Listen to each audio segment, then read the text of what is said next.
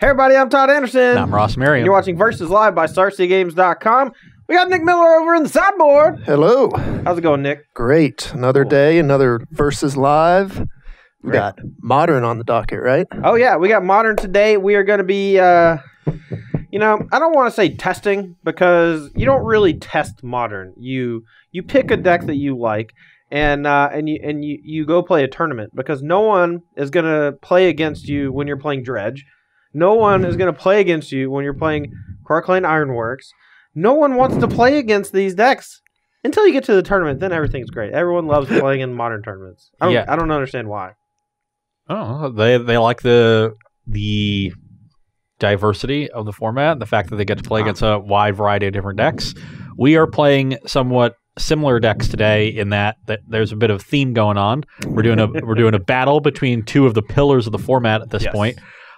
We know that the blue card selection spells like Ponder and Preordain were deemed too good.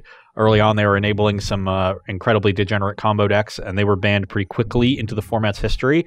But non-blue colors seem to not run into that problem. It's weird, right? That Ponder and Preordain, these cards are just too good for the format. Blue combo decks are too good for the format. You know what?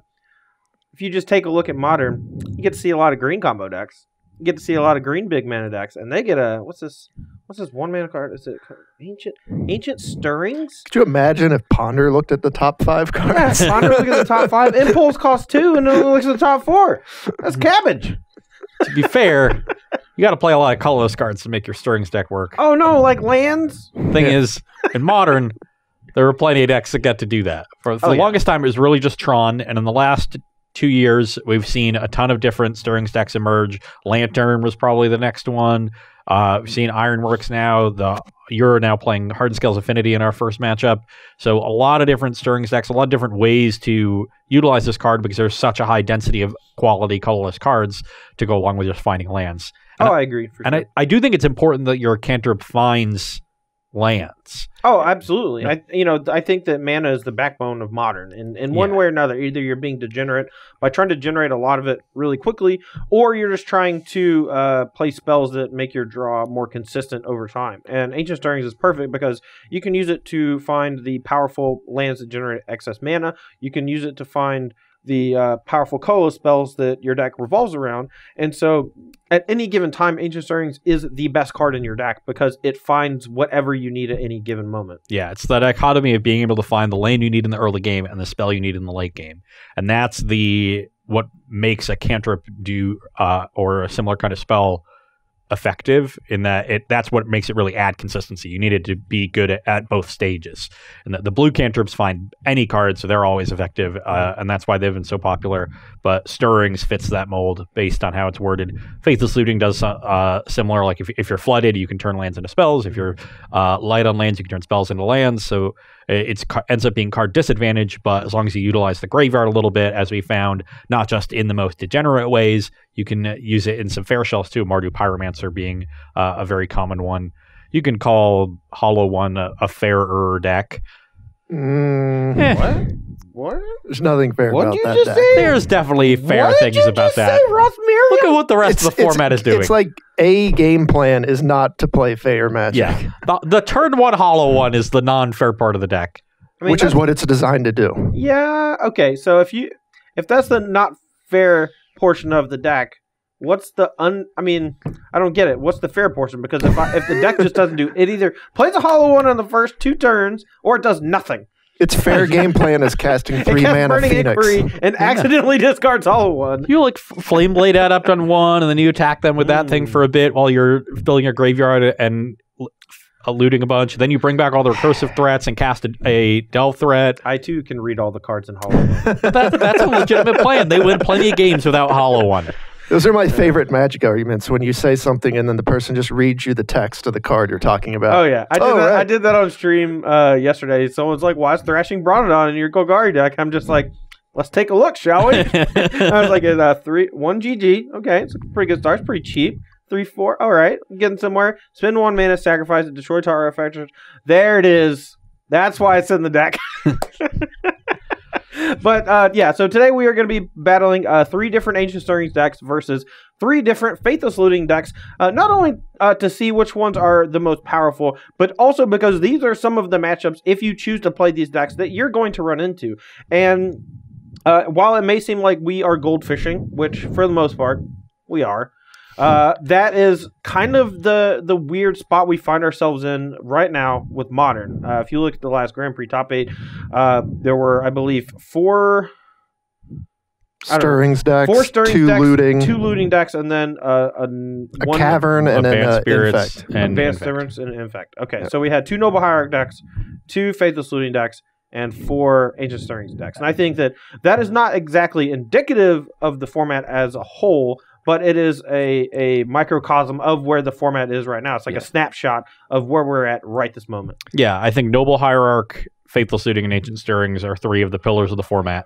The Noble Hierarch decks are these disruptive aggro decks that tend to be good against the combo decks and the linear decks of the format. Stirrings and Faithless Looting have proven to be 2 of the best enablers for linear decks and the most widespread enablers. They go into so many different archetypes or enable so many different archetypes, so they become very popular. And then we have some control decks lying around. Azorius Control, sometimes Jeskai, and that really is the main collection that comprises the Modern metagame. Hey, Ross, would you mind adjusting your mic a little bit? I think we're getting a little breathing in there. Oh, Look, just I can't think of a good pun on Ross Merriam that involves heavy breathing, but I'm sure chat will. Look, we all have to live. We have to breathe to live here. So I mean, I'm not trying to say that the Modern format is just this, right? This is not exactly what Modern is. This is what Modern is at this moment. And at some point, I think that Death Shadow could come back to kind of slay all of these decks that are not hyper aggressive, like the Ancient Stirrings decks that are trying to go big, like Amulet or Tron. Are natural prey for Death Shadow. The decks that are playing Faithless Looting that are not putting a lot of actual creatures onto the battlefield quickly, I think, are natural prey for Death Shadow as well. And Dredge, even if they're playing a Teamer Battle Rage version, I think Death Shadow is very good against those if you draw Teamer Battle Rage at the right time, obviously. But you have a lot of filtering for it, cycling Street Race, Mishra's Baubles, and things like that. So you can find it pretty quick. But yeah, I don't know. Other than that, like, we have Control running around. Yeah, but these are very significant portions of the metagame. These are matchups that you need to know. And while it's often phrased that they're just 2 ships passing in the night, there is interaction here where in how you sequence so that you can prepare for their broken draws. There's a lot of emphasis placed on mulligan decisions so you don't fall behind. Yes. So there's still a lot of decisions to be made here. I think in this matchup that we're playing in particular, we mentioned Todd is playing Hardened Scales. I am playing Dredge. So it's Dredge Day, I think. I think I'll just play Dredge for all 3 matches. I mean, honestly, if you want to, I think the chat would be more than happy with that. So I'll be looking to conflagrate some of the early creatures from Todd so that I can limit his battlefield so he doesn't go ham with an Arcbound Ravager. Or even just steal Overseer. Yeah, or steal Overseer. So those are things. I bring in a lot of interaction after sideboards. Most of my answers to hate cards are naturalize effects that are just typically good against you. The Tormod Scripts and Grafter's Cages in your sideboard are obviously going to play a huge role. I like Tormod Script a lot out of this deck specifically because, 1, it's a Mox Opal deck, so the 0-drop helps enable it. And 2, it's a Mox Opal deck that struggles often to enable Mox Opal on the earliest turns. Yeah, the couple tournaments that I actually played the Hardened Scales deck in Modern, I struggled to turn on Mox Opal quite a bit, especially on turn 2.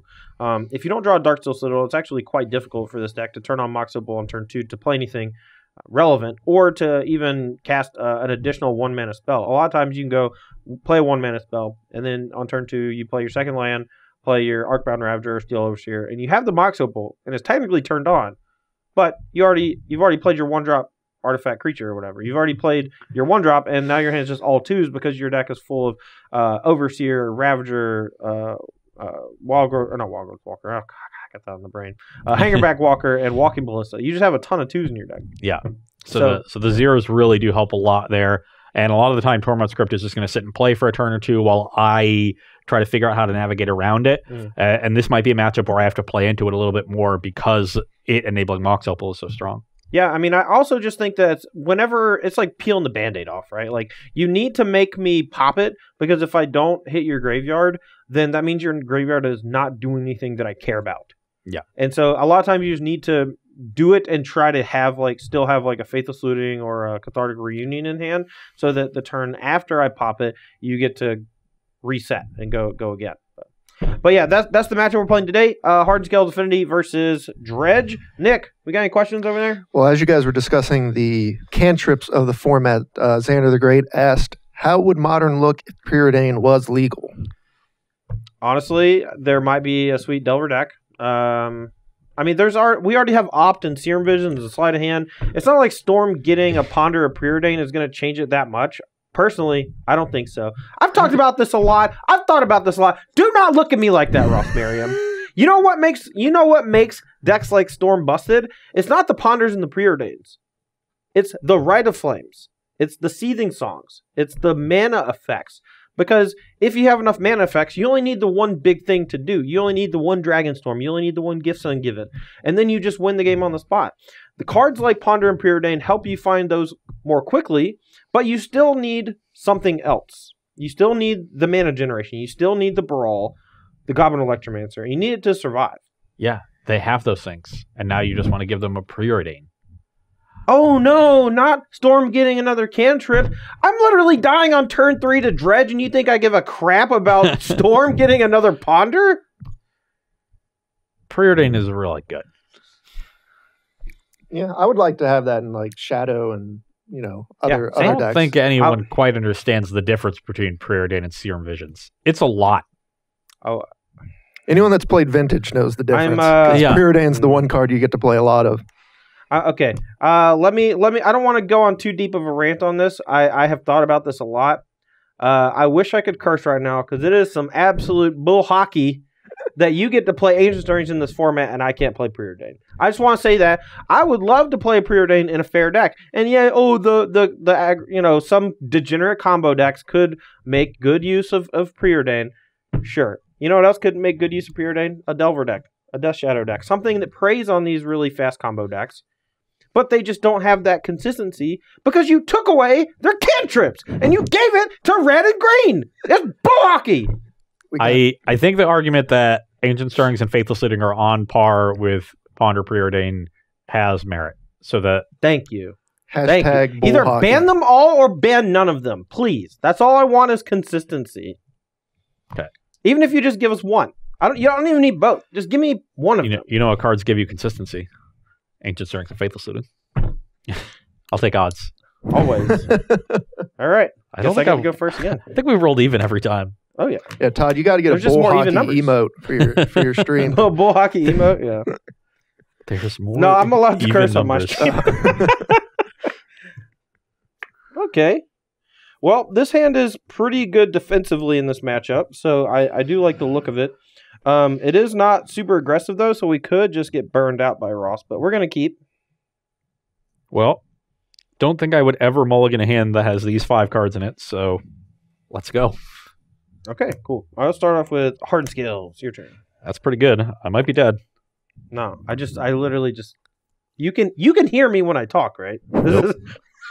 I've learned to tune you out. Would you say you're tipping the scales in your Yes. favor this game? You have no play on turn 1, so you must have Cathartic Reunion. All right, I'm going to play a 2/2 Hangback Walker. And you know what? I'm going to play One Jar. I'm just going to play One Jar. Okay, not the best set of draws here, but our hand started pretty well, so let's Cathartic Reunion, discarding 2 Stinkweed Imps. Oh, what are you talking about? That's like one of the best starts you could possibly have. Yeah, I was talking about the 2 draw steps I took after my opening hand. Mm. These were all in my opening hand. Okay. But you said your starting hand wasn't exactly ideal. But you literally had 2 Stinkweed. No, I Imps and said my Cathartic draws weren't ideal. Reunion. I heard draw. It's a lot of Conflagrates. Wow, 3 Conflagrates in a row? You sure you're not stacking your deck over there, Ross? Dude, I don't even want 3 Conflagrates in a row. Maybe when you were goldfishing, you just flash back 3 Conflagrates for no reason. Huh. That doesn't seem very good Okay, at all. well, we didn't really hit anything to do, so I'll pass the turn. Well, you got some Conflagrates and a loam. Could just get me. All right. Thing is, Conflagrate not so good against Hangerback Walker Welding Jar. Play an animation module. I'm going to read this one. Whenever a counter gets placed on a +1/+1 counter gets placed on a creature, I can spend 1 and make a 1/1 servo, and then I can spend 3, tap it, and I get to proliferate a permanent. So I can make a 1/1. I'm gonna do this. Pay 1, make a servo. Your turn. I could have just cast another Hangback Walker, I guess. Maybe that was better. Actually, yeah, I'm just gonna redo my whole turn. I'm gonna play this and pump this. No, Okay. this is still happening. Yeah, so the animation module is in your hand? Yes, sorry. I just really wanted to get animation module going, but that is worse than just having big Hangback Walkers, Okay. I think. So, card I am worried about is Arcbound Ravager. Oh yeah, you're dead if I draw it. Well, this. that means I need to find an Archimevo.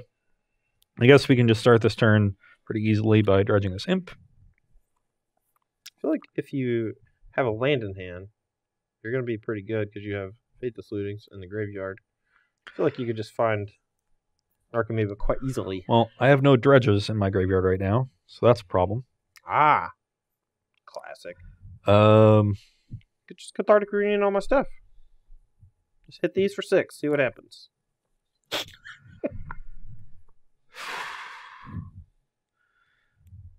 How do I play this turn? It's a question of how I play my Conflagrates right now. If I go after this Hangerback Walker on 2, does Todd regenerate? Probably. So is it best for me to just try to ignore the Hangerback Walkers and go straight to Todd's face? I don't know. Yeah, it's a tough question. I can say that. I am... So right now Todd has 6 power on the battlefield. I'm still at 20. I don't really block well, which is a problem, but Todd does have to defend against me. I'm going to create a good amount of power this turn. Raggy. I think I just send it upstairs and get some dredgers into the graveyard. So yeah, I'm going to Conflagrate Todd for 4. I'm at 16. And play a Copperline Gorge, return 2 Bloodghast. That triggers the Prized Amalgam. Go to my end step and pass the turn. And then we'll look to Faithless Looting this next turn. Right. Now I'll play Animation Module. Yep. And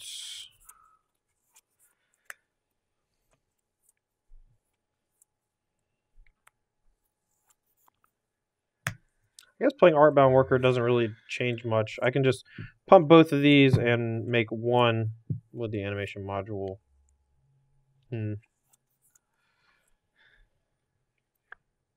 Alright, go. I'll just play defense.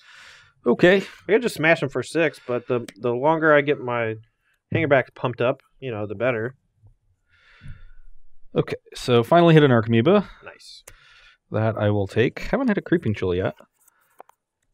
So here I'm going to attack first. That way I can try to return the creatures that die in combat. So attack for 7.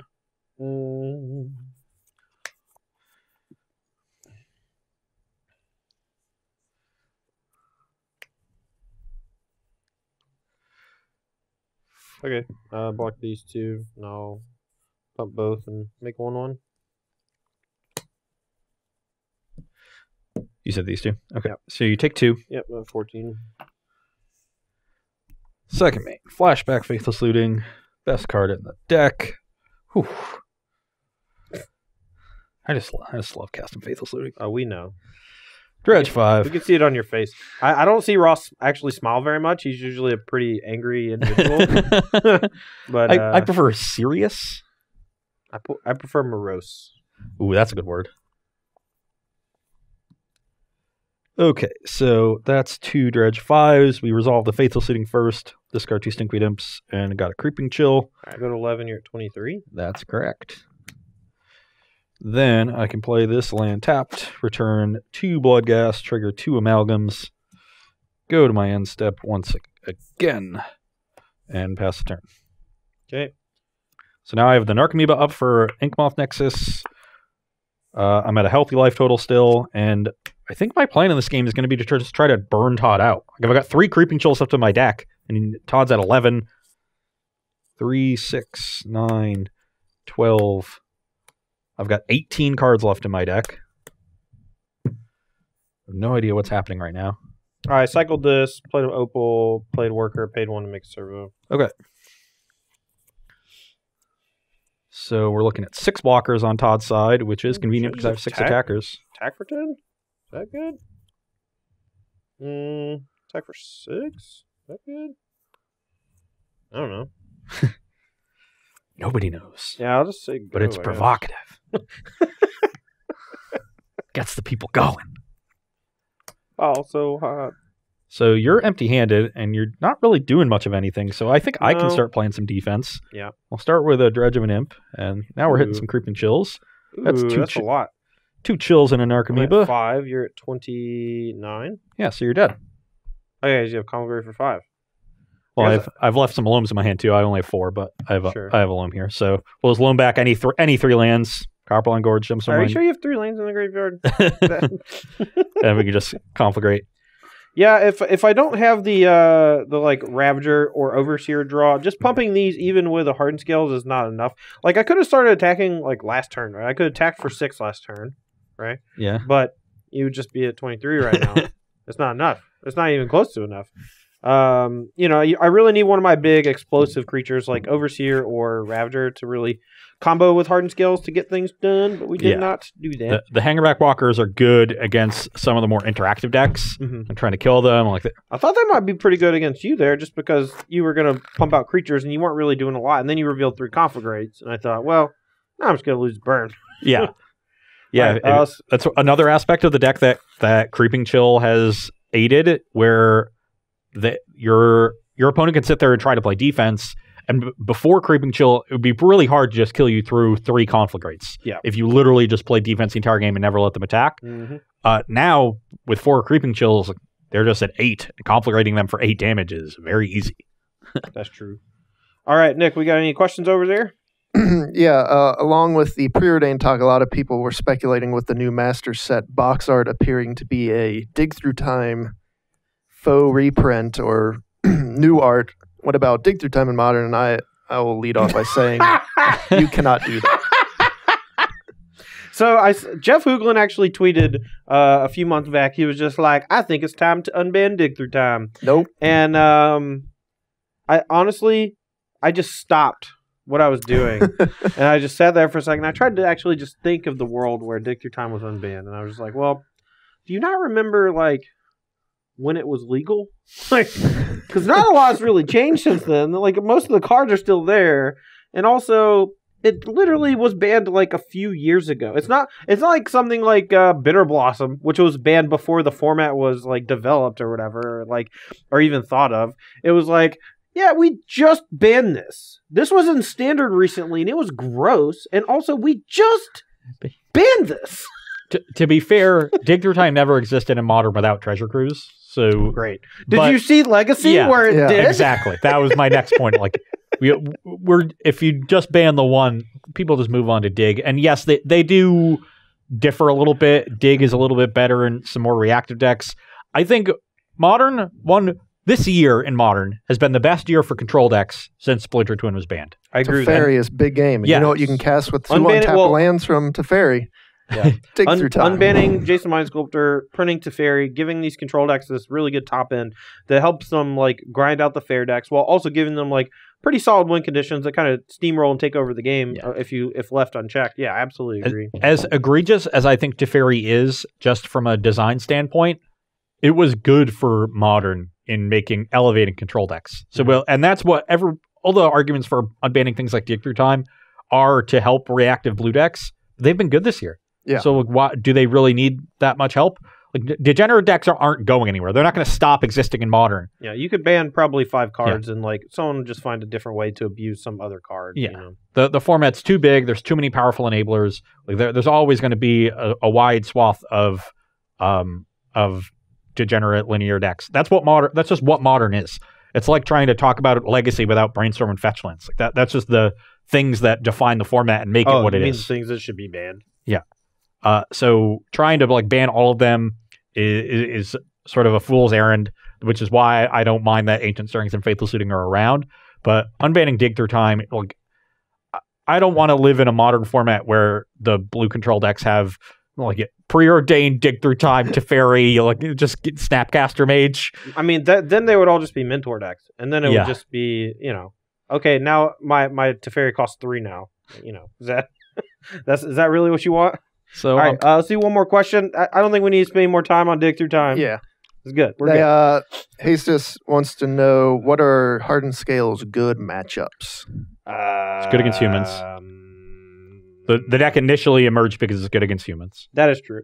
I honestly, it's a little bit slower than your traditional affinity decks as far as average win speed. Like, I think if you left normal affinity to its devices or whatever and didn't interact with it at all, didn't put up a blocker, just playing the goldfish game, I think on average affinity's going to kill you on turn 4, like most of the time. Yeah. This deck is roughly the same, but it's a little more vulnerable to I guess like disenchant effects, like things that specifically kill Nature's Claim, shrink your clock by a lot. If you don't draw Hardened Scales, like your deck just doesn't function this like even close to the same as it does otherwise. Yeah. Like it's just not. It becomes like a weird bad standard deck or like a good standard deck. It's definitely more polarized than regular affinity. Like your medium draws are worse than affinity's medium draws, but your best draws are way better than what regular affinity. Oh yeah, does. I mean I killed the PTQ where I played the deck. I killed people on turn 3 quite a bit through disruption just by going like turn 1, 2 like Hardened Scales. Turn 2 I would play Mox Opal, like Hangerback Walker. No, I would use it was either Ballista or Ravager with an Inkmoth Nexus. Yeah. Like those were the 2 starts where you could kill your opponent on 3 pretty easily. Then on turn 3, you get access to like 4 mana, you get to Hangerback Walker for a bunch, you get to, just do really disgusting stuff. So, I don't know. Yeah, Affinity Master Peter Tubergen from the SCG Tour said that he likes the deck, but it is a little more cold to things like Stony Silence, because whereas normal Affinity has you have your aggro the draws. Unblockable or Edge Champion, and your single pass draws sometimes kind of just stuff. beat them down. Yeah. With a backed up by a Gal Blast or something. All right. Well, we are going to take a short 3-minute break. Make sure to get some more questions into Nick Miller over here in the sideboard. Just at SCG Tour in the Twitch chat with your question. He'll be picking the best ones to ask us. We are going to take a short 3-minute break while we figure out sideboarding for Hardened Scales Affinity versus Dredge. All right, we're here for sideboarding, and from my side, it's fairly easy. In this matchup, we want our anti-graveyard cards. That means Grafdigger's Cage. That means Tormod's Crypt. Luckily, these are ones we can actually find off of Ancient Stirrings, which is pretty great. The rest of the sideboard is a little polarized. We have Damping Sphere to help out against things like Ironworks as well as Storm. We have Dismembers, which come in against a number of creature-based matchups. I don't even know what else is over there. You got some spell skites, which I think are interesting in this matchup. Yeah, I thought that those might be good, but I was like digging through my deck. I already have 3 Welding Jars, and I don't really know what else to cut. So, I mean, I don't like cutting the enablers. Like, these help turn on Mox Opal. They're really good with Arcbound Ravager, but they're not good otherwise. Hangback Walker is a potential, but it's also very good with Arcbound Ravager. And we drew 2 last game, so I'm not sure. Maybe we could just, like, cut this. Again, you're an enabler. I think you could cut a Hangerback Walker and a Bauble for the spell skites. All right, you're bringing in 2 zeros with the crypts, so you're going to be up a 0 anyway. All right, we'll try that. I just like protecting Cage is obviously great. Yeah, you're right. And also protecting Inkmoth when you go all in on it. I'm pretty scared of this card. It's also it's not great against Conflagrate. Like if I Conflagrate and use 1 on the Spellskite, just 1 on Spellskite, it can't redirect any of the other. Right. Yeah, so we're going to be cutting Animation Module and Evolutionary Leap are our main deck spells that are good against control. They help us grind longer games, but I don't think that that's what we really want to be doing in this matchup. After board, it looks like we might need to be doing that. But we're going to try it without that, and we're just going to trim the Bauble since we're bringing in zeros, and 1 Hangerback Walker since it's kind of bad in multiples in this matchup. Yeah. So traditionally against regular affinity with Dredge, I've turned into a more controlling deck after sideboard because not only do you have creature removal that you want to bring in, all of your answers to hate cards are naturalize effects, and those cards end up being just obviously good against an artifact-heavy deck. Yep. So we have a ton of cards to bring in, a ton of removal, and Dredge actually grinds a long game very well because the creatures it plays recur, and then you have Lone Conflagrate going along. So you can play a long game pretty well. So that's what I'm going to try here is like I normally do against regular Affinity. So I've got 2 claims, a Grudge, I've got a Dark Blast, and then 2 Axe and 2 Trophy. So we've got 5 answers to hate cards, which is a very healthy number. And then Lightning Axe serves as an additional enabler, so it lets me trim on Shriekhorn. Dark Blast lets me trim 2 Dredgers when I would normally only want to trim 1. I'm actually opting to cut 1 Loam and 1 Conflagrate, because I don't think Conflagrate is great in this matchup. It's very good against regular Affinity because they have a ton of small creatures, and you just sweep the battlefield with Conflagrate pretty easily. But in this matchup, they have several big creatures, and Conflagrate's less good against that kind of strategy, the go tall strategy instead of the go wide. Yep. You know, if Todd ends up having a draw where he breaks a Hangerback Walker with Arcbound Ravager, if he's not going all in on the Ravager and he's instead using it to make a ton of Thopters, he's probably doing it on his end step and then pumping them with something. Yeah, and sorcery speed doesn't help with Yeah. that, so. Yeah, sorcery speed is also awkward. So I'm actually aiming to trim a Conflagrate. I'm cutting all my chills because I'm aiming to play a long game and we're bringing in a ton of removal, and I don't want to cut into the core of the deck. Yeah. And normally I would cut a number of Shriekhorns equal to the number of Axes I'm bringing in, but I actually like Shriekhorn a lot against Torment Script and that kind of effect. Yes. So I want to leave as many in as I can, so I'm only trimming 1. No, I like that. Makes sense. My initial thought was maybe like cutting another Shriekhorn and the other Golgari Thug for the Loma Conflagrate. But what you're saying makes a lot of sense. Yeah. Conflagrate's really good if I am presenting you with a lot of small creatures or one very medium-sized creature. Yeah. Like against your Tarmogoyf, against your whatever. Like something that you can kill with a one-shot or a bunch of small things you can kill. And this deck doesn't really do either of those. If I find that I'm wrong about Conflagrate or want to have Loam Conflagrate more than I expected in the post-board games, then those are the 2 cards I would cut instead, the second Thug and a second Shriekhorn. Sure. All right, Nicholas, what we got? Just writing one down here. Timido wants to know, what do you think about the 2 versions of Shadow right now in the meta, and which one is better, the Grixis versus the Traverse builds? Honestly, I haven't seen a lot of the Grixis builds. I've seen quite a few of the Traverse Temur Battle Rage versions. I think I saw like one, maybe it was just Ben Freeman like a while back where he was talking about just like maybe playing Temur Battle Rage in the Grixis versions again. And I just don't think that that's as good because you are trying to play like a little more control-y role with the Stubborn Denials and things like that. I think that's where the strength of Grixis lies. And if you're going to play Battle Rage, you should just be playing find your 8, have your 4 Traverse and 4 Death Shadows to combo with the Battle Rage. I like both Death Shadow versions right now. I don't have a lot of experience with them, but I'm always partial to the one that has Stubborn Denial just to help it against a wide variety of linear decks.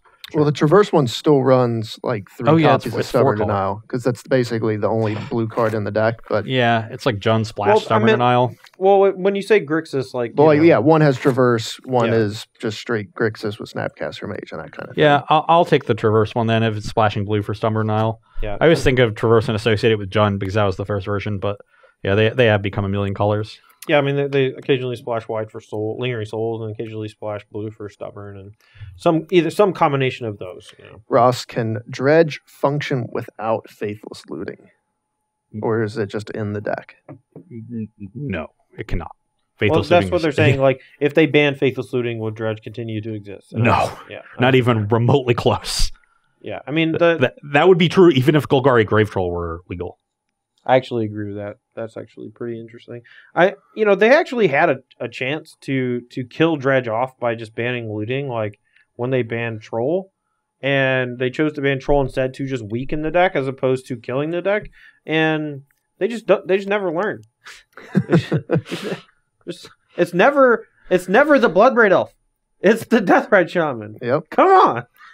The enablers are always the problem. You can always find more. I mean, that's the logic they use to ban Ponder and Preordain. So I get it, right? But like, come on. See, come on. The thing with Ponder and Preordain is that it was just enabling with too many different combo decks. But WotC does hate Storm. Name the third. There was Storm. There was Infect. Oh. The mono blue infect deck? Okay, well, they already banned Blazing Soul too, Yeah, so that's sure. a really stupid argument. And also, Splinter Twin's gone. And also, all of the rituals are gone except the ones that currently exist. So, like, just give me my butter and fruit. I mean, it would probably go in ad nauseam, right? Yeah. Oh, not making that deck a little slightly better. They banned Blazing Shoal at the same time that they banned the cantrips, didn't they? That's not true. No, they did. Did they do it before? They, I don't know. It's think been right so after, long. Okay, It's I so think old. so. As far as I recall, the way it happened was they banned Cloud Post, Blazing Shoal, Wild Nicottle, something like that. And then I played Splinter Twin for like a while, and then a couple months later they banned Ponder Preordain. They're like, these are the problems. Nicottle Punishing Fire got banned after the cantrips. They got banned in December. Okay, sure. Whatever, dude. All right, my hand's great. I'm on the play. My hand's unkeepable. Had 2 Right. Narcomoebas and 0 red cards. Hit me. All right, we also have, is Modern still a turn 4 format? No. And does WotC need to intervene to make it that again? Also, no. The idea There are of it too being many like Teferi decks for me to be like, it's, you know, if the format really was you're dead by turn 4, Teferi wouldn't see play. I think people are misunderstanding the notion of what a turn 4 format means. And even WotC has said this, like, it doesn't mean that it should be impossible for you to win the game before turn 4. It means that it should be rare. And you can quibble about if it's too common or not and where to draw that line, but you don't die on turn 3 in Modern very often. That's true. I mean, well, I say that, and then I'm playing Hardened Scales Infinity, and the last time I played in a tournament, I literally killed my opponent on turn 3 times in 5 matches. So, I think the idea that it's there, but like the decks that can do the kill you on turn 2 and 3, those decks are not killing you on turn 2 and 3 if your opponent has one piece of like the right interaction. Yeah. Because like Infect kills you on turn 2 if it has the Glistener Elf triple pump spell thing, but like you lose if they have a bolt, you know? Or a blocker. So like there's a lot of like theoretical kill you on turn 2s and 3s if your opponent has nothing type thing. Yeah. Now, I think Infect for a while was fairly egregious when it came to breaking the turn 4 rule, even though the turn 4 rule is bullcrap. It's mostly about turn 4 being like when you can generally expect to be dead without interacting against an average hand. And like decks like Humans kill on turn 4, and that's pretty reasonable. I don't think they can kill on turn 3, even with the best possible draw, but like Dredge can kill you turn 3. I don't do it very often. Almost never. This 6 is pretty good though. Okay. Maybe I'll kill you on turn 3. Ooh, nice. And yeah, that's a card I want to keep on top. All right, start with Hardened Scales. So, your turn.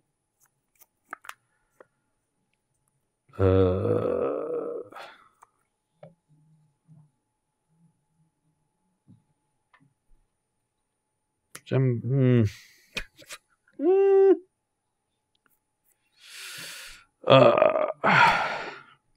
Do I want to start on the Gemstone Mine and risk it dying a turn earlier? It's better against a cage to do that.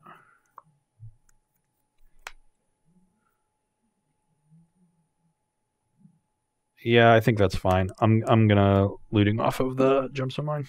Okay. And discard Loam Amalgam. Pass the turn. All right, we are going to Stirrings and look for one of our hate cards. Okay, found one. I will play Nigmoth and just go ahead and play it. Just keep his Amalgam from entering the battlefield. Your turn. Also, if he doesn't have a way to kill it, he's not going to just keep dredging Loam. So Dredge Loam. that means that he has a way to kill it. That sucks.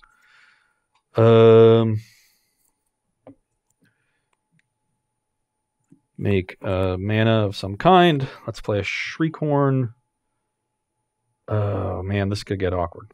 So I do have the way to kill the Nature's Claim, and I've been trying to wait until the last possible moment. But here, I can play my land first and blow up the claim, but then I don't get to recur a Bloodghast to get the Amalgam back. But if I don't play the land first and hit an Narcomoeba, then I lose the Narcomoeba. I think that situation is significantly worse, and they're both equally likely, so I'll play the land first. Really wish I had a fetch land here. That would have been ideal. So I'll go to 18. Let's Nature's Claim this cage. Bring Todd to 24. And then, yeah, I'm going to Shriekhorn myself now in case Todd finds another Crypt or Cage. Yeah. Wait, if you hit an Archimedes. Yeah, so if I knew I was hitting Bloodghast, I could have held the land, played it, put this trigger on the stack, and responded to the trigger. You cast this turn. Well, yeah, so I play Shriekhorn. I don't play the land first. Or you put the trigger on this. Oh, I see. I mill, and then I go, put the trigger on the stack, hold priority, kill the cage. So, I mean, it's literally just a guessing game because it's 50-50. Yep. So. But I think losing the Narcomoeba entirely as opposed to leaving it like this, if I brick, is a much worse outcome. Sure. So this was the... Okay. So now I do not... Oh, I do have a Dredger, and it's Imp. So a lot of people know to Shriekhorn on their upkeep, and it's often right to do so, but you want to... If you already know what you're dredging, say like you definitely want to dredge a Loam or want to dredge a Dark Blast, or you have an Imp and you just know that that's the maximum you can get, it's better to dredge first. Because then if I hit Narcomoeba without an Amalgam, I can activate the Shriekhorn with the Narcomoeba trigger on the stack, hit Amalgams in the next 2, and they'll come back. So that's what I'll try to do here. Hit Narcomoeba, hold priority, Shriekhorn myself. I mean, you don't need to do that. You're just already getting the Bloodghast back. Oh yeah, if I do have the Bloodghast. So in this situation, it's irrelevant. But if I only had the Amalgam, you could say, well, the Amalgam will just come in on Todd's end step. But again, if he finds another hate card, it could get awkward. So we've got that. Now I have 2 Bloodghasts. I have this Conflagrate that doesn't do a whole lot. Talking about kills 2 creatures. Pretty good.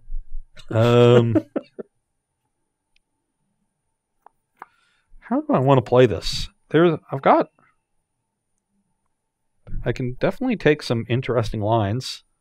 I should never let Ross play Dredge versus. He's a time thief. I can kill that. So I can kill the Hangerback Walker and then deal with the tokens themselves and leave Todd without a whole lot to. You lose your land, so you need another land. Yeah, I have another land in my hand. We're good on there. Well, this is happening, so we can just do this. I'll go to 16. 16? Yeah, I shocked last turn. Stomping ground. Yeah. Didn't announce it. 2 shocks. I wrote it down. What about you, Gus? Did you get it? Yes. Dang it. I can't actually do that because I need to discard a card to the X. Okay, so that is not a thing I can do. So what do I want to do? Right now, Ross's little rope is burning down on Arena.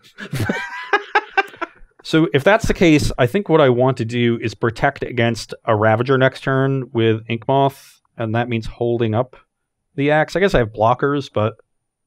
Just loan back. Yeah, I'm just going to set up for the next few turns and loan back some lands. Okay. So the 3 in the graveyard, and I'll pass the turn. All right. And this comes in.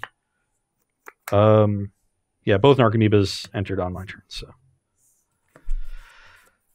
Okay, Todd once again with a significant army here of arbitrary creatures. This might be a tough battlefield for me to attack through.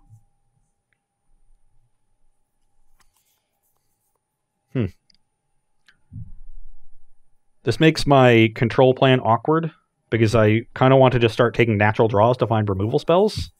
But Hangerback Walker is so good against removal spells. Just want to draw a Ravager. So let me draw a Ravager deck. So let me do it. So I think what I'm going to do is start trying to set up a big Conflagrate and start dredging Loam. So let's do that. Shriekhorn myself. I had some dredgers. I could flashback a looting here and just try to go even wider. That might be the best. That sounds reasonable to me.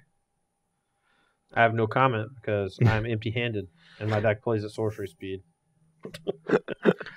Yeah, I'm going to flashback the looting, actually. Okay. I'm going to choose to lose a land so I can bring back Bloodghast immediately.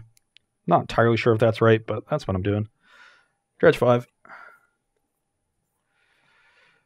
Dredge 4. Dark Blast is an interesting draw, but I don't have a... Black Source in hand. I have a fetch land, but if I hit the crypt, then that's awkward. Yeah.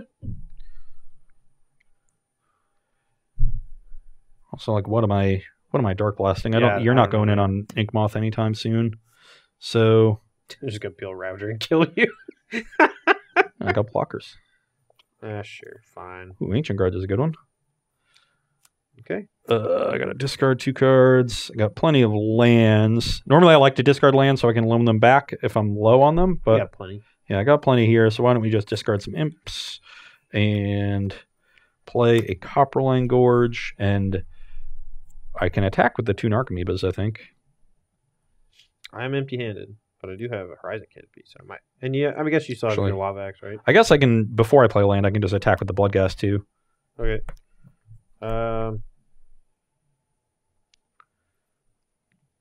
Block Bloodghast and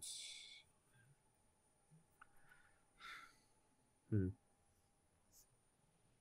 right, I'm gonna block both Bloodghasts. Do you want to attack with this too, then, if you're doing that, or do you not want to just set yourself up to get attacked for a bunch?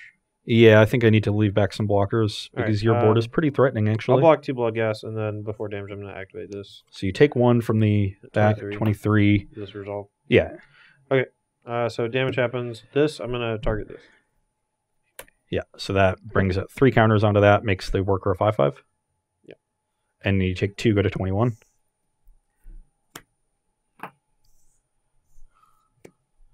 And I will pass the turn. Okay. Tap. Draw. Ooh, that's a good draw. Was a good draw, but you still want to crack your canopy. Well, it's because I can cast it no matter what I do. So, yeah, play this.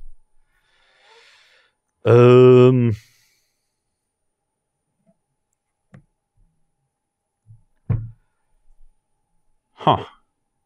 I don't think I can beat a Ravager at this point just because Todd's going to make way too many tokens. So I think what I need to do is actually just try to keep Todd's board down and just leave him with the 2 hangerbacks while I attack in the air. So I'm going to respond by grudging the Arcbound Worker.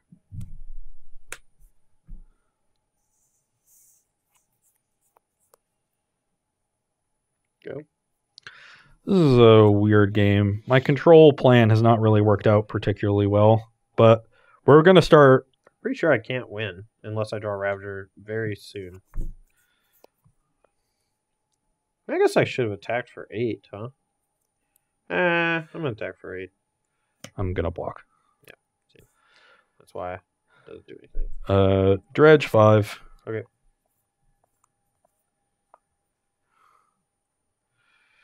Okay, so no more lootings yet, which means I am going to Lightning Axe the Spellskite and attack you for 6. Block 1, take 4, I'm at 17. Yep. And no more. Oh, we did hit another Amalgam, so that's good. Now I can loan back 3 more lands. This one, and this one. And play... Do I have a fetchable land left in my deck? Don't know if that's relevant with only the 1 Bloodghast. So if I had 2 Bloodghasts in my yard, I could return 1. Get the Amalgams are going to be tapped anyway. Sorry. So let's just play this land tapped, return the Bloodghast, and get some Amalgams. Yep. Give me at 16. I have you at 16. I'm at 17. Pass.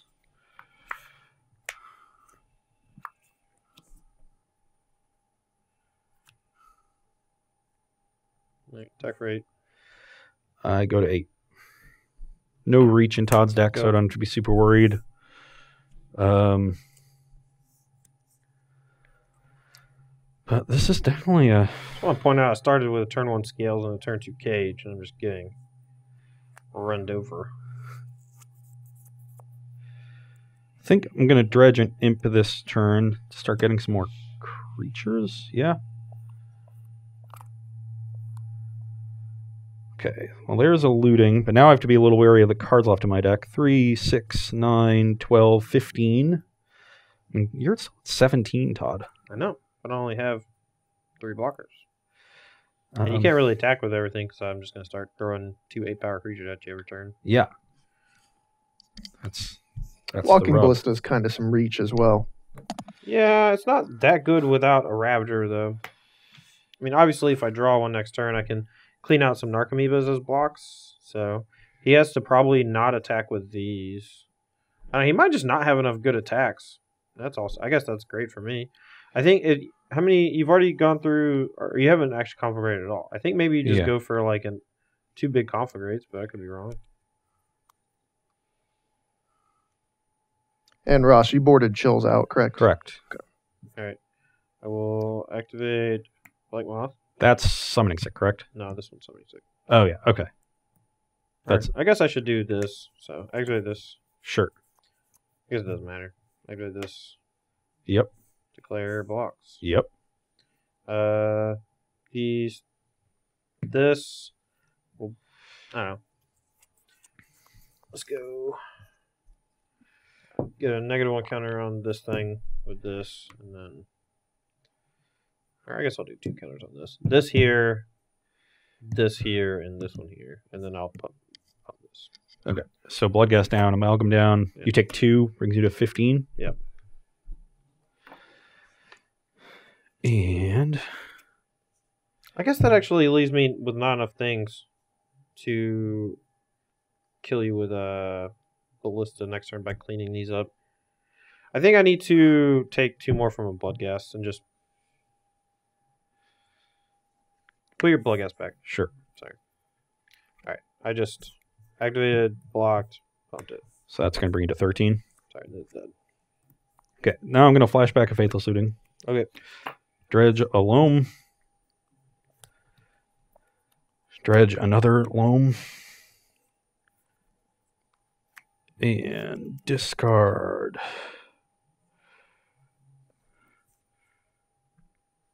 Wooded Foothills Mountain.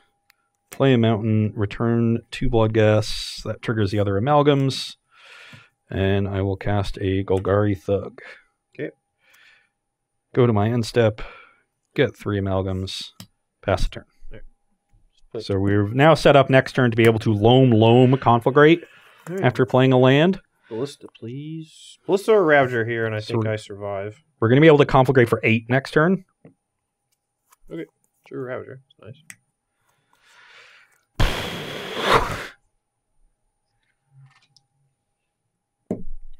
You're making me not enjoy my job right now, Ross. Guess so. I can make 20-ish things. So I think I just say go. Yeah, I think I might just be dead to that Ravager. Yeah, I think so. All right, go. Ballista was lethal too because I get an extra counter. I kill 3 Narcomoebas, attack with 2 8/8s, which is why I should not block with 2 lands last turn. How do I? So, yeah, I'm at 8, so I have to force some blocks this turn. So I have to win the game this turn. Yes, I agree with that. So if you have a Loam in hand, you can go Loam, Conflagrate with a land drop. 2 Loams in hand, right? Yeah, but I can only Conflagrate you to 5, and then you just make 20 blockers. And if you draw a land, can you go? How many cards do you have in hand right now? 4. So you drop to 5, Loam down to 4, up to 7, Loam down to 6, up to 9, land 8. So you can hit me for 8 down to 5. Is that what you said? Yeah. That is exactly what you said. I'm an idiot. Okay, never mind. And that means, so even if I say like attack with every ground creature, then you only have to sack 1 Hangerback Walker, and you get to block 8 there. Why would I not just sack 1? Or I'm sacking 1 during combat. I'm sacking the other every turn. And then I'm going to have a Ravager big enough or enough tokens to kill you next turn. Yeah, I'm just dead. Okay. Okay. There's nothing I can do. Great. Like my Conflagrate doesn't do anything. Do you not have I'm a dead next turn. Lava Axe in hand? No, I used it. Did you? Oh, okay.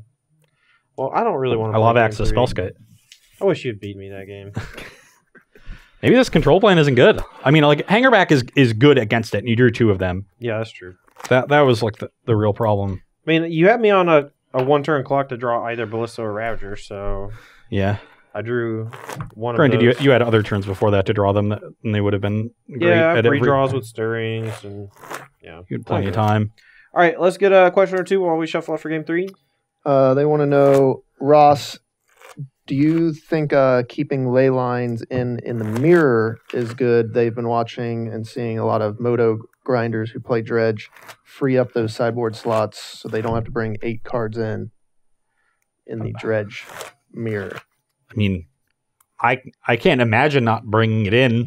It's just a card that forces them to have something. Yeah. I guess like is the idea that like if everybody's going to try to bring in ley lines and removal for ley lines, you just don't bring in the ley lines and have a better deck for when being more streamlined, basically. Yeah. Well, then in that scenario, why don't you just bring in neither? Well, because they're going to have ley lines. Yeah, but they just might not have it. You got to bring in answers. I mean, if that's just the same logic. Like if No, it's not, because the them having the answer to ley line while you don't have ley line is fine. You not having the answer while they have ley line is devastating. So doesn't that mean you should just have ley line in your deck? Because then if you draw it and they don't have the answer for it, it's devastating. Yeah, that's why it seems strange to me. Right. But if they're going to have everybody knows you have ley lines, they mulligan to the answers.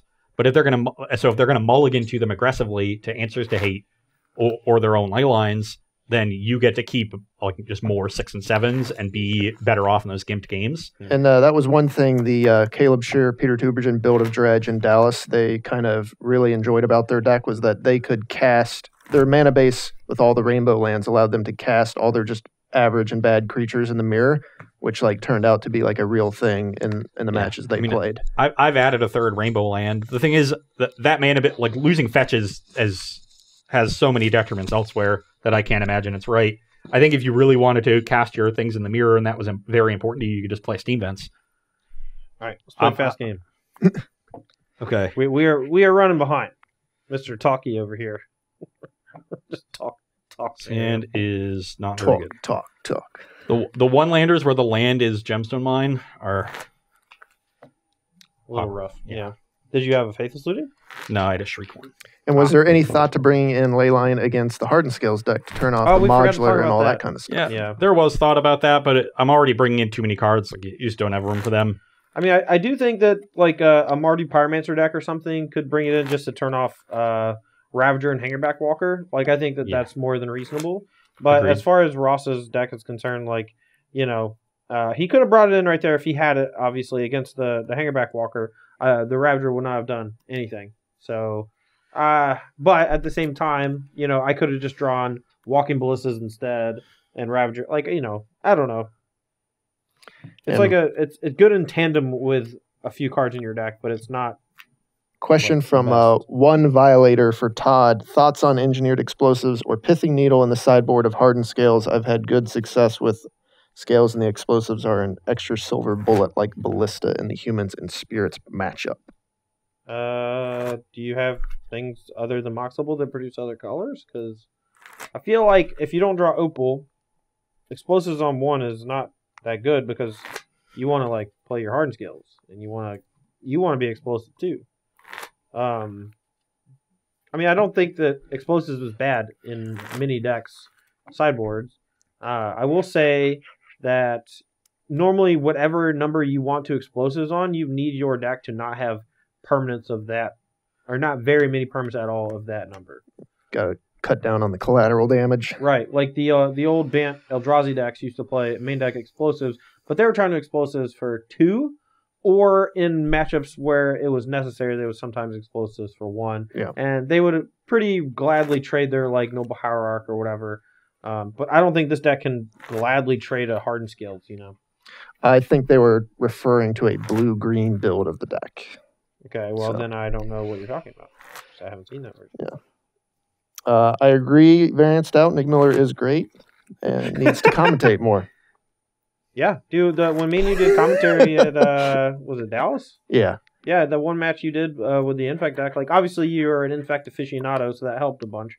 But you're also just generally knowledgeable about Magic, especially Modern. Now that we cover Modern 90% of our tournaments. Yeah, Modern, great. All right, so I just want to point out while we've been talking, just having this great conversation, Ross Merriam is down to just 7 cards. He's down to 7 cards. It's back to 7 cards. No, he's down to 7 cards. What? How many? Okay, keep. What is going on? I just haven't drawn a functional hand. All right, well, that's just the curse of Dredge. Yeah. So go to 3. I've seen Dredge win on 3 before. Yeah, I'm just gonna, I saw this so much in Dallas where everyone was just mulliganing, and like it was before everyone realized how broken the Dredge deck was that week, and they're just like their opponent sitting there and they're like, "Oh, I'm sorry. I feel bad. You're going down to 4," and then their 4-card hand just annihilates them through a hate card, and it's like, yeah, you can't feel bad for them. They're signing up for this. If you mulligan to 2, I'll let you draw a freebie. How about that? I get a second mulligan to 3. Yeah, I'll give you a second mull to 4. How about that? All right. Wish I had kept my 7. Keep on going down. This isn't vintage Dredge where you get to just keep mull to bizarre. Scry. Oh no, you don't get a scry. You got the mulligan to 4 twice. No, I'm just kidding. You're on the boy. Let's go. Makes you feel any better. I don't currently have a hate card, but I have Turn on the Hardened Skills for the 3rd game in a row. Oh, we got there? Turn 2 Cathartic? We're doing it? I think you generally just have to go for things, like especially in this matchup where Todd could just... Yes! Yes! We're doing it! You're at 17. Yep. Dredge at Dakmore salvage. Honestly, maybe you just don't. Because it's not that explosive. But maybe you do. Because next turn you just can't. I mean, if you just hit Stinkweed Imp, you just get to go Nutso. Butso. I think I wait a turn, actually. I think I wait exactly a turn. Because I'm not going to get the Bloodghast back anyway. So I can draw a Dredger next turn. Or worst case scenario, I can dredge back the salvage, play land, and get back the Bloodghast immediately. So I think waiting 1 turn makes sense. All right, so I'll go to 19. Push you 19. Whatever. I don't need to cut your deck. I trust you. I mean, kind of. All right, well, we drew a gooder. I'm going to play this one. I, too, have drawn a gooder. No! So now people are going to make fun of me so bad if I lose to a mull to 4. But honestly... I think I keep the salvage in hand because I want to have the Bloodghast in case I hit an Amalgam. We'll just hope to hit a Dredger off the 4. I like that. Plus, you just need that 3rd land just in case. Or you want to play that 3rd land this turn anyway. Yeah. Not the best. Oh, no. Wish I'd... Oh, my God. Oh, it's so close. Oh, no, you forgot. Sorry, you can go. You forgot. I would have ordered sequencing. Ooh, that was a pretty good draw. Oh, geez, you have multiple Hardened skills. Yeah, this isn't going to do anything. Shoot it. Where are you going? We'll be back in 10 minutes. Just go ahead and cue up the Harlem Globetrotters music now. All right, let's do 2 questions real quick, and then we're going to take a short break. Back with the banning or unbanning things. Great, awesome. Snow Jiggles wants to know, could Modern handle a Dark Depths unbanning? No. Okay, so we did an entire, 2 months, once a week, we would play no banless Modern while we were preparing for the Season 1 Invitational at SCG-Con, okay? We played a lot of no banless Modern. We did. Dark Depths was the best deck by a lot. No, Eldrazi was the best deck. We just didn't play it a lot because we knew it was absurd. Yeah. If you look at the results of the no banless Open as well, it was just nothing but Eldrazi and Depths decks. Yeah, Depths was the next best thing after Eldrazi. It was they were the 2 best things by a country mile. The blue decks were not good. I will say this. Have a hard time beating a 2020. I will say this.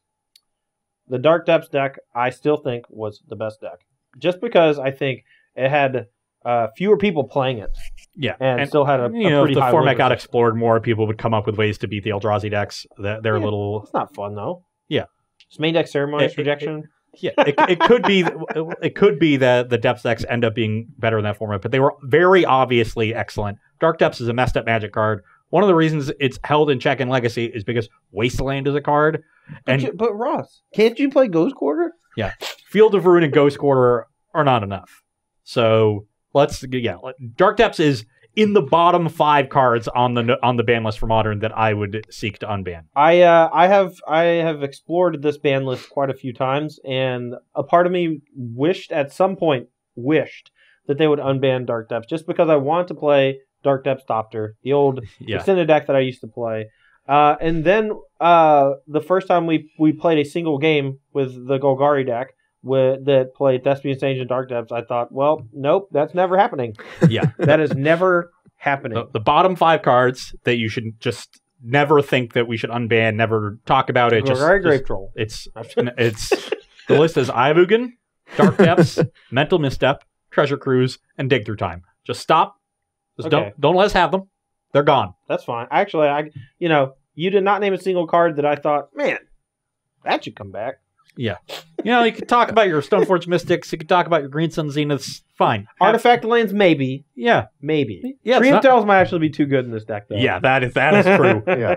Not even the regular. All right, one more. That was an old P. Sully rant when him and Cedric went over the bannable or unbannable cards, and it's just like some of the cards are just laughably, you can't bring them back. Some cards that are like scary for the format, but you can at least try them. Whereas the cards that just ruin the format immediately, you just can't even give any credence to those coming away. A lot of questions about speculations from the Masters set impacting player attendance, prices. We're not going to touch any of that kind of stuff. Not only is that not something I would want to talk about, it's not something I can talk about because I just have no idea. That's just not something I concern myself with or think about at all. They should give me the cards that I can play tournaments, and then I try to win tournaments with them. That's what I do. And then talk to me about Commander or speculating on cards that are in a master set. I have no clue. Might as well ask me to read Greek.